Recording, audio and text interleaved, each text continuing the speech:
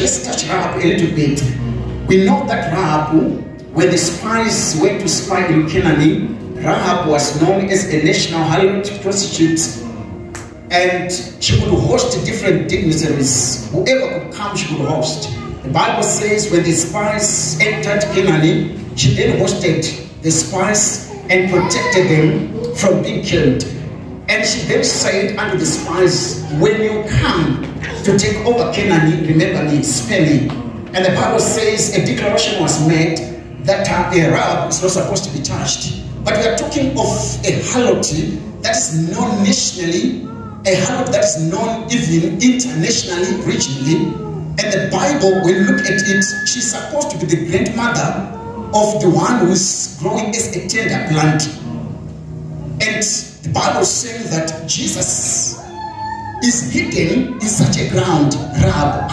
I've got a lot of people that were born in different families, and there were things that were said against your families and things that your families could not achieve and do. That's a bad ground. But I prophesy that you are not going to be identified, you are not going to be limited by such a ground. You are not going to be stopped by such a ground. Amen. You know, I know there are some people that were born as with their mothers, but it was like an era. They are giving birth. The mother had gone to the pub and she met with whoever she met with. And after that, mom realized that she's pregnant and she cannot trace now who is responsible for the pregnancy. And you're saying to yourself, I was born out of my mother's demonic, diabolical acts, and now I am what I am, and I have what I have. But I want to prophesy over your life that that ground is not going to be identified with you. It's not going to define your life. It's not going to limit your life. I prophesy that you are not a biological mistake.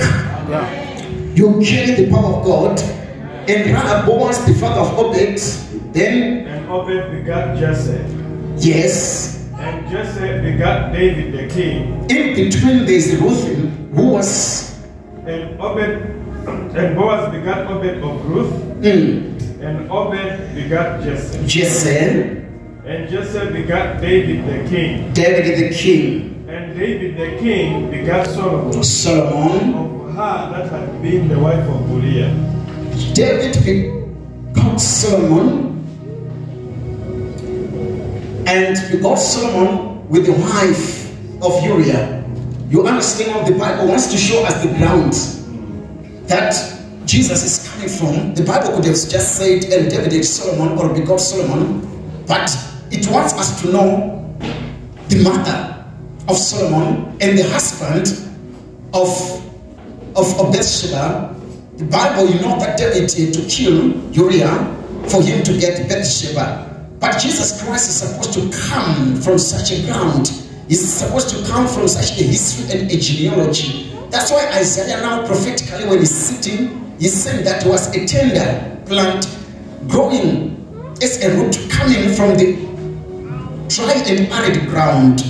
So you find out that the life of Jesus Christ, when you see him now walking in Jerusalem, entering Cape Town, going to all the provinces of Jerusalem, you think that his life was so smooth, but it's coming from people. Then Solomon, when he was born, we thought that Solomon was going to be better than his daddy. You read about Solomon. Solomon married about 700 wives from different kings. And every wife that Solomon married, they brought their own gods in Israel. They negated the worship of God. They brought pagan and idolism in Israel. This is where Jesus Christ is supposed to come from, and is supposed to come carrying the gospel of salvation. But the people that are representing Jesus Christ, they've got a different mindset.